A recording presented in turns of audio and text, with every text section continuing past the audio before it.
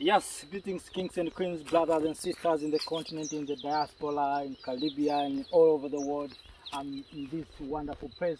I'm trying to explore some opportunities found in this area. You know, one thing I was very interested is these hills.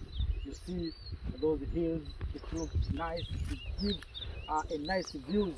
So, kings and queens, you know, in Africa there are a lot of things. So I'm trying to move from one place to another. Today I'm in this wonderful place.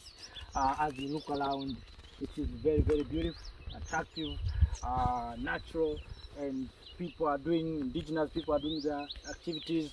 And I was trying to ask many questions to our elders in this area, how they survived from any years, challenges. So I learned many things from this area. So brothers and sisters, next to these young people, Africans, brothers in this area, doing these wonderful activities, creating bricks.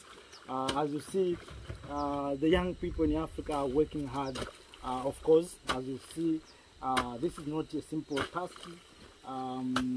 It is difficult, but I'm happy to engage with these young people in Africa, in our motherland, and I'm trying to share with them about our future as the people of Africa, about opportunities found in different places, and that is what I'm trying to share with them. I'm here to try to address them that wherever you are doing hard working like this, but there's also opportunities in some areas.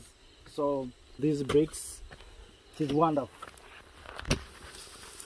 Like these are bricks for construction. So that's why sometimes we say we need people in the diaspora to come up with technologies that will help to create these bricks in a simple way, instead of using a lot of energy as these young people are doing.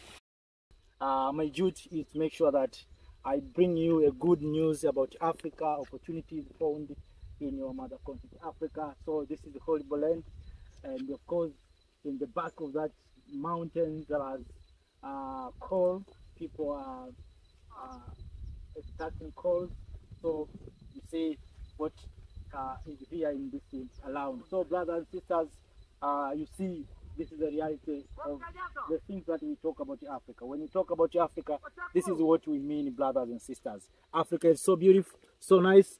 It needs us to invest it so that we can bring development. So I come to share with young people. So brothers and sisters, let me say thank you for your attention. We'll continue to move around different places to share the hope message, or the message of hope for our brothers and sisters in this continent. So kings and queens, stay with us by subscribing, and of course you may share these videos to our brothers and sisters in different parts of this world, so that all of us we can have a clear picture on what can we do to serve the continent of Africa and to serve the people of Africa. Thank